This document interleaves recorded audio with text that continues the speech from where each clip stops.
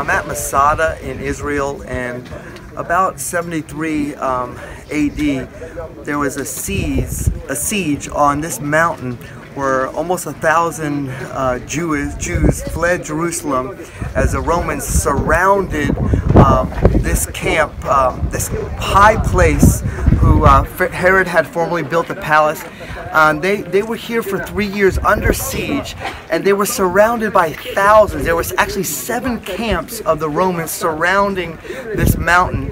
And I was thinking about that song that's really popular today, and it goes like this. It goes like, "It might look like I'm surrounded, but I'm surrounded by you.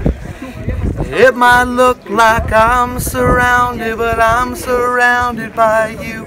And you know, we have to, in times where we might feel like overwhelming odds against us, we need to realize that we're surrounded by God and we have His promises. And we're here on Masada. It's a historic place, it's a powerful place, and it's a reminder that God is with His people and we are surrounded by Him, and it doesn't matter what it looks like on the outside. Greater is He that's in us. We are surrounded by God and His presence and His love Himself. Live from Israel, we love you. God bless you. Shalom, shalom from Masada.